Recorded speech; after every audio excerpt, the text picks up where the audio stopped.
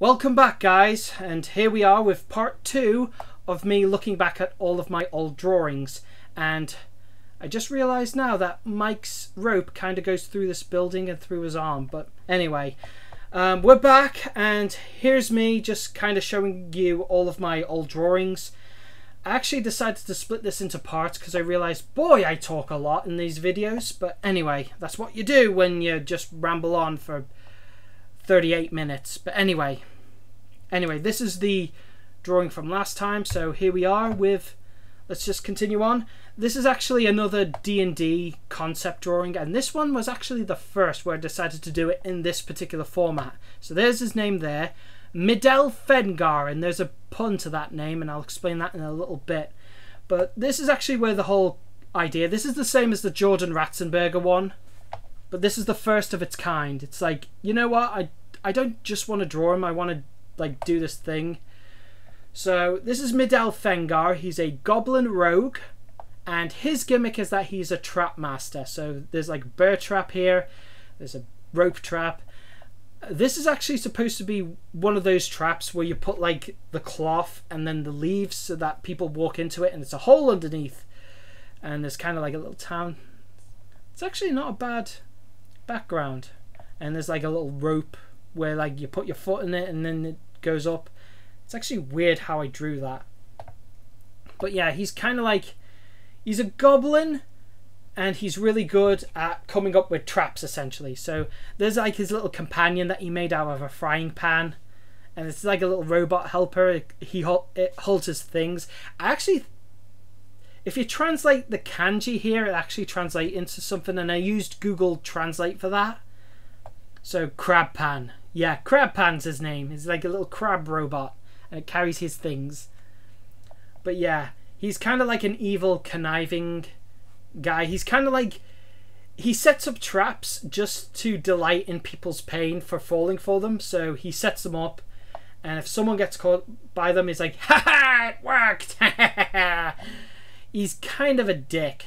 He's a dick character essentially, and that's why I called him Midel Fengar, which, now that I've given you that little detail, see if you can figure out why I named him that. It's actually a pun if you really think about it.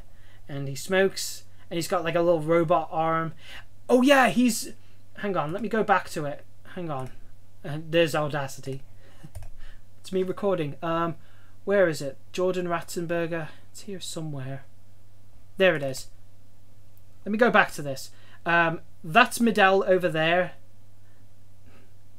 So that was actually, this actually came after I drew Midel, but there's Midel in the background. And yeah, I explained it earlier, was like, I'm giving him money because he won a bet apparently. So that's Midel there. That's a little, like a little Easter egg. But anyway, let's get back to Midel real quickly. If I can find him on here. There he is. Okay.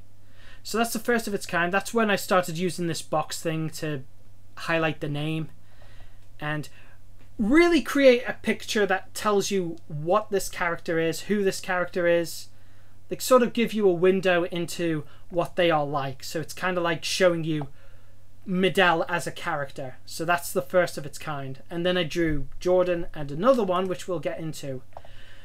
This one I drew in college to kind of give me an idea of how comics worked. So it's basically the story of Little Miss Muffet, and there's like a little wireframe version of her. It's like, that's where her eyes would be. Kind of looks like she's bald. I guess it's kind of like a guideline to show, hey, that's what this character, that's the character's pose. So it's kind of unfinished. It's weird to look at, but yeah, this spider, it's got XP on its abdomen. Huh. My dog's coughing. Anyway. The XP symbol, which is kind of like the closed eyes, tongue sticking out emoji. So yeah, sat down beside.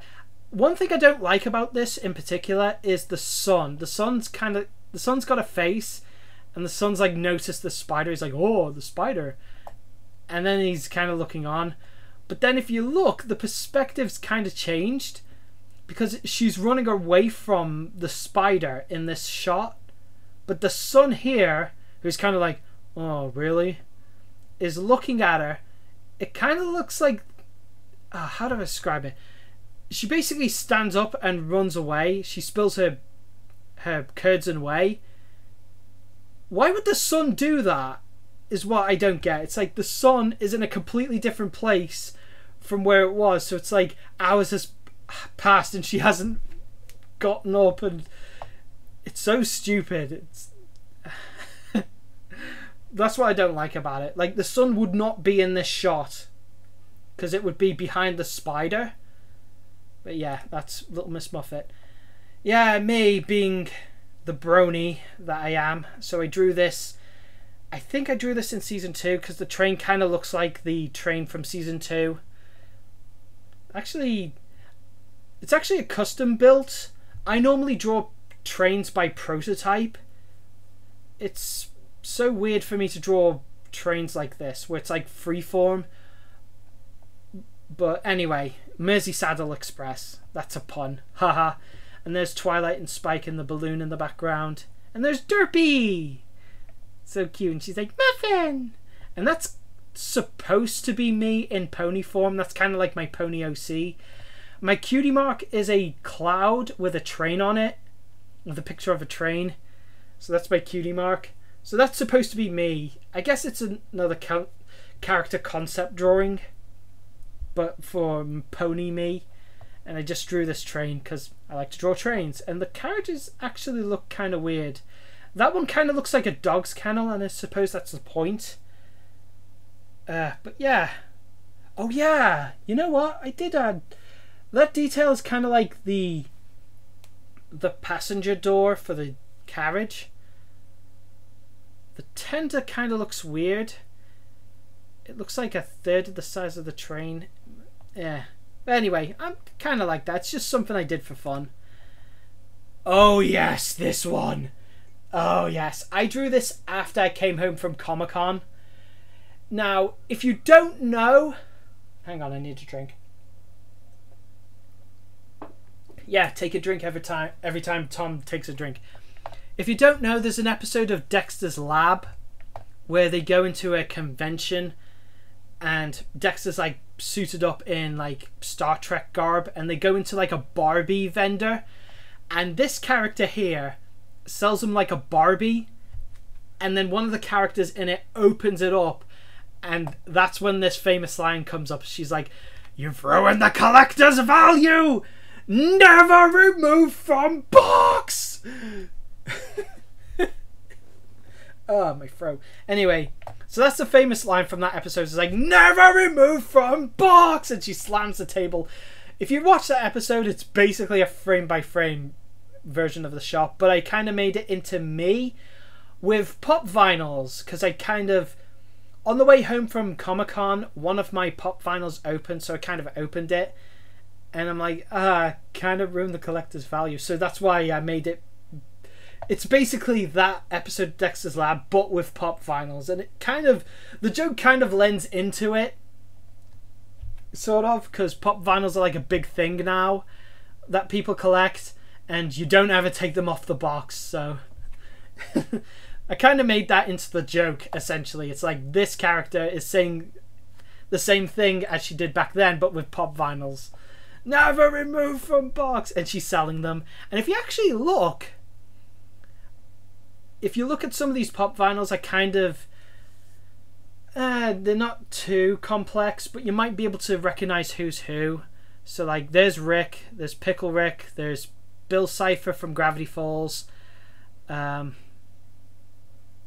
forgot his name, but he's from Mystery Science Theater. There's Tracer from Overwatch, the Powerpuff Girls. Adventure Time here. Actually, no, that's Dora. Yeah, that's Dora, and that's Midell, and that's McBrayer. So those are my D&D characters that I made into pop vinyls. And there's Garnet from Steven Universe. There's Steven, actually. Amethyst. I think that's supposed to be Pearl. And the worm here is actually from another picture, which we'll get into. I think. I don't know if... Oh, I didn't scan that, but that's from wormmax.io. That's actually the devil from Zero Punctuation. And there's Alex from Insectors. You may remember that from another picture. What else we got? I think that's one of the Star Wars characters. Oh yeah, that's Doza. That's my character Doza. And there's Mojo Jojo. Yeah. Oh yeah, that's Dick Dastardly from Wacky Races. Ah. So yeah, there's a lot of pop vinyls. One Night Ultimate Werewolf. That's a game me and my friends plays. Me and my friends play, and it's like, I don't trust Jack, and Jack's like,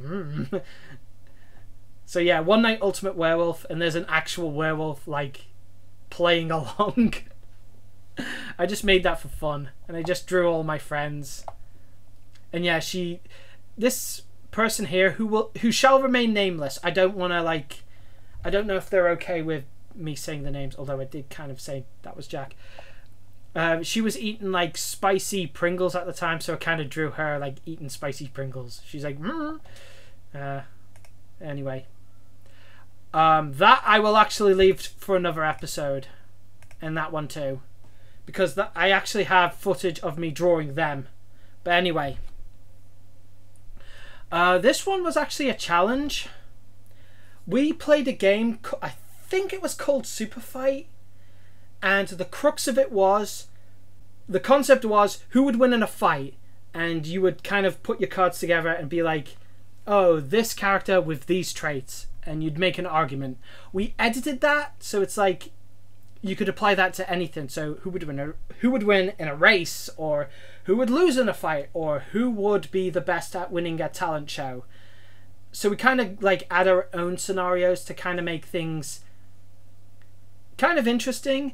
And we all like had these weird questions, and one question I put myself for was, one of the questions I put forward, I'm not good at improv, was what would I draw next? And they would all like put their cards together, and I think Jack won, and he was like, the Pope driving a tank, having a really good hair day.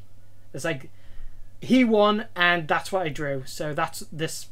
And yeah, I realized later, I was like, aren't you a pacifist and you're driving a tank? The tank actually kind of looks a little wonky, but I did a lot of improv with that one. It kind of looks like he's bigger than the tank. But anyway, that's the Rick and Morty one from earlier. Oh yeah, Sadist Reverend. You may remember him from Code Veronica, the playthrough that I did with Andy. It's like, the Sadist Reverend. I can't control the fierce impulses. And I kind of drew him. So he's missing a foot, and he's got like the priest collar. He's a reverend. Would he still have that? But yeah, that's canonically what the sadist reverend looks like. He's got like the stitched eyebrows. He kind of looks, the mouth, it's so weirdly detailed. He's kind of like, but his mouth is also kind of ripped too, so you can see the flesh. This is actually zoomed in from another picture. But yeah, canonically, that's what Sadist Reverend looks like. He's like, Claire, how are you doing, darling? I'm the Sadist Reverend, and I'm gonna get ya. My hand kind of looks weird, but there you go. Oh, yes. So, I wanted to draw, and I couldn't, because I had to concentrate on tidying my room so that we could fit in a new bed for me. And I was so annoyed by that, so I was like, draw whatever. Draw memes! So here's Ugandan Knuckles, do you know the way? And the spaghetti bear from that Goldilocks cartoon was like, somebody touch my spaghetti! And some Tide Pods. Because that's a meme, right?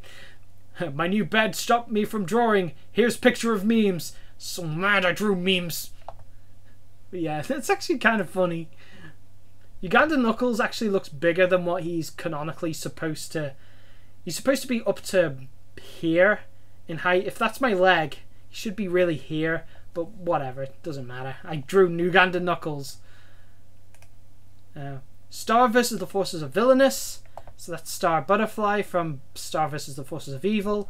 And Villainous, which is a set of shorts based on this character, Black Hat. Control! Get rid of the heroes in your life! And that's... I forget what they're called now. This is 505, who's voiced by Markiplier. Flug, Dr. Flug, that's his name. And Dementia, there we go. Because there's only a few shorts. I hope that gets picked up into a series. In fact, I think that's why I drew this. It's like, I hope this gets picked up as a series, because I really like these shorts, and I really like Star vs. the Forces of Evil. So there we go. They're fighting each other. Although they're not exactly fighting as much as they are looking at each other. And there's Ponyhead, Marco. Cool drawing. This one I drew in college, and this is to do with Telefang. So it's basically, if you've ever seen JonTron's Pokemon episode where he talks about all of the Pokemon bootlegs, there's one called Pokemon Diamond and Jade, which are actually mobile phone beast Telefang. Honestly, they're not bad games on their own if you completely forget that they're Pokemon games. And the whole gimmick was they're Pokemon. They're basically monsters that have cell phones, so I kind of drew a picture based on that. So they're I forgot what these characters are. These are like Telefangs. And there's Crazy Frog, because he has Crazy Frog for his ringtone. It's like, and that character's like, shut it off now! Hey, I have the same ringtone! Not an official Pokemon game. And there's Pikachu going, what? But yeah, there's some Telefang fan art for you. Bet you didn't even remember what that was, but anyway. The Loud House. I actually drew that this year for Valentine's Day, because I'm like, hey, I don't have a girlfriend, but I might as well do something. I like the Loud House. So here's the Loud House. Here are all 10 sisters. And they're misproportioned in so many ways. It's not even funny. But whatever. I just wanted to draw the Loud House and do all the individual characters. So yeah, I'm brain farting and I forgot what they are. Lana is smaller than Lisa. There we go. Who's supposed to be smaller, but whatever. She's actually taller than Laurie. Luna's taller than Laurie. You know what? I'll do that right now. So here's Lincoln, Lisa, Lily, Luann, who's actually got a picture of fan art. So that's kind of like her gimmick. It's like, I drew some fan art. Haha, get it? Lucy, Lenny is actually my favourite of the sisters. Partly because I heard a rumour, and I don't know if it's true or not, but I heard a rumour that she's autistic, and that kind of explains some of her behaviour. And it's like this big discussion on, does she have autism? She kind of holds her arms like autistic people would. She gets things wrong. She's passionate about a particular subject. She's into fashion. It's like, if that's true, I don't know if it is, but if it is, that would explain it, because I'm autistic myself. That would explain why I like her so much, because I don't know, she's my favourite, and she's cute, and she's voiced by Lini Anamumi, so just a lot of reasons why she's my favourite. There's Laurie on her cell phone, Lana, Lynn Jr., Luna, what's her name? Oh, what's her name? I'm gonna hit myself later. Laurie, Lenny, Luann, Lucy, Lisa,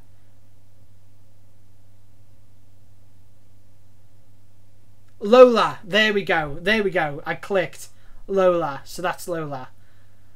So yeah, Loud House. Not a bad drawing.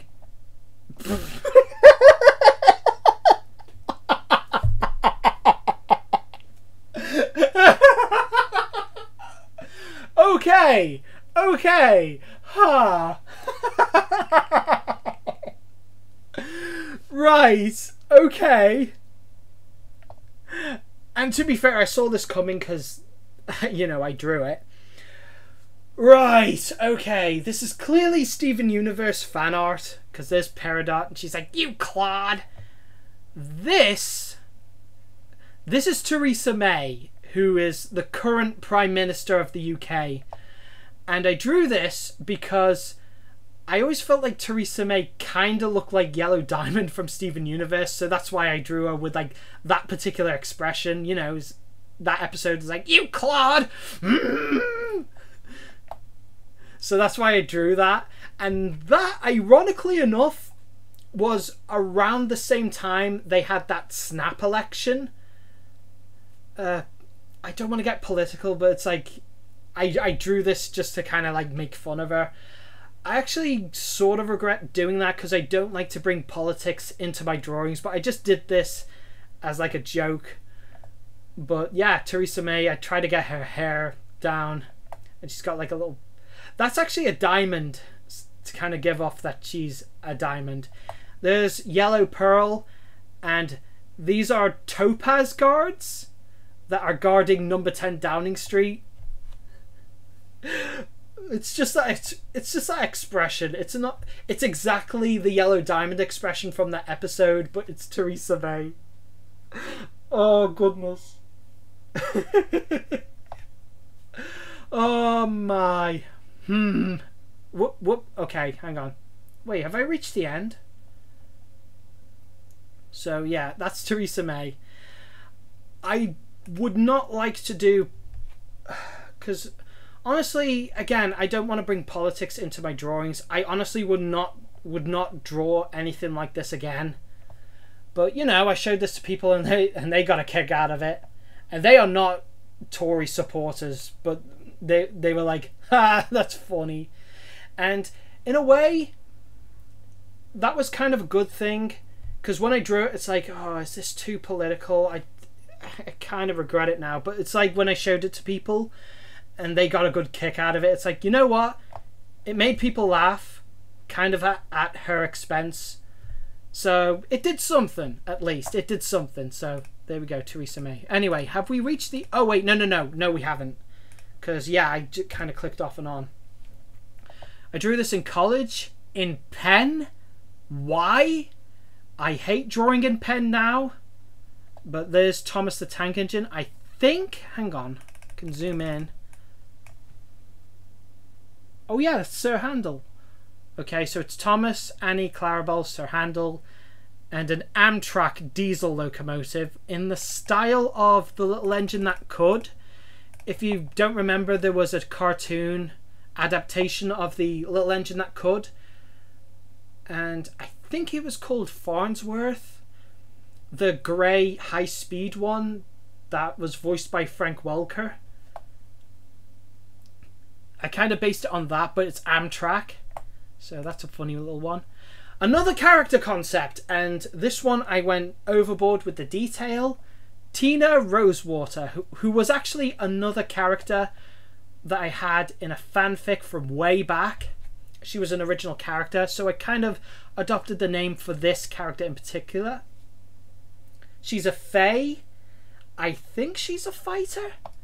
And she's kind of sassy. She's like duck face in front of whoever is taking this picture, which I guess is me. And to kind of give off that she's a tiny fairy, I kind of made all of the things around her bigger, although some of them are kind of off proportion a little bit. There's a giant key, which I guess is for treasure. Is that the ring from Lord of the Rings? But yeah, there's someone's foot, and she kind of stabbed in between the toenail, so it's kind of like the splinter in the toenail. So she pulled someone's eyes out.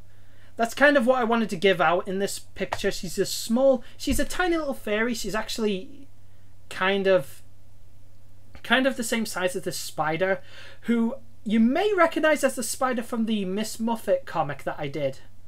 So it's the same spider and his butt's on fire, because why not? So she's a small little fairy, but she basically killed off the entire bar, and they're like 10 times the size of her. So she basically killed everyone, and there's a little gnome character's like, oh, I'm hiding behind here. and they're at a bar, and she's drinking because she's a big drinker.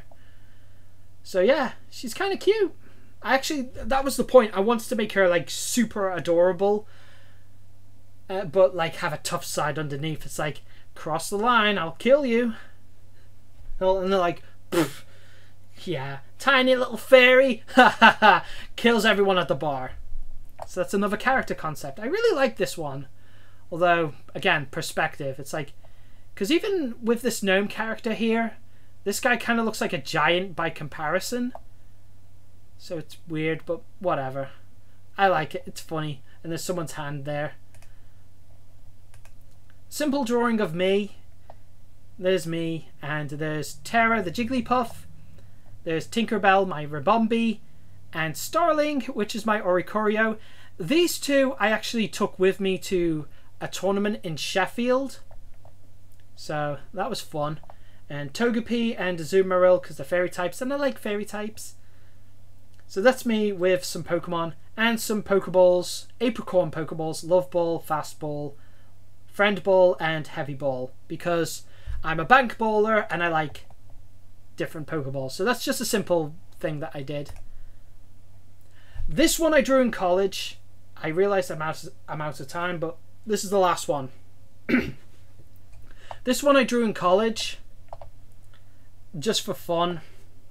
And it's like, yeah, all this is happening. I drew this like Transformer Megazord thing first, and then kind of, this is another one where I got greedy. So I added the pterodactyl later, and then I added the buildings. It's like all this thing going to, this whole city is basically under fire. There's like a kraken on the building. Superhero doing nothing against all of this. Someone getting abducted by aliens. Comet. Someone's getting shot on the roof. This truck is got hazardous waste. And there's a little turtle. There's a little turtle. I just realised. There's a turtle and there's toxic waste.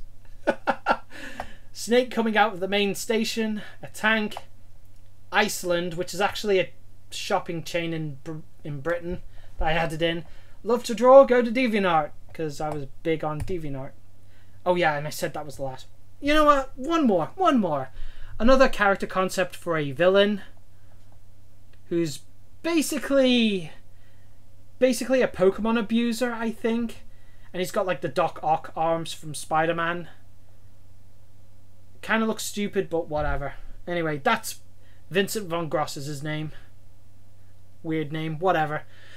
Anyway, that's about it. I'm going to take a break and stay tuned for part 3, because apparently I'm not completely done with this yet. So until next time, guys, thank you very much for watching. This is TomoGotchi signing off. Click, click. Oh, and let me know if you like this series so far. I actually will get around to actually drawing further down the line, but you know, my equipment is stupid and annoying. But anyway, thank you very much for watching. Bye. Don't forget to like, comment, and subscribe. Click, click, click. TomoGotchi.